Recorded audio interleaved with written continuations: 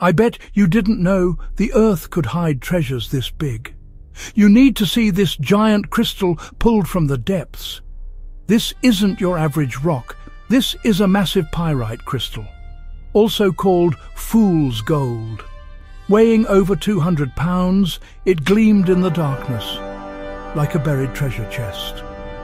Scientists say it formed under intense pressure over millions of years. Pyrite is often called fool's gold because of its metallic luster and pale brass-yellow hue, which resemble gold. In the 16th and 17th centuries, pyrite was used to create sparks in early firearms called wheel-lock muskets. Scientists study pyrite to understand Earth's ancient environments, as it forms in both volcanic and sedimentary rocks.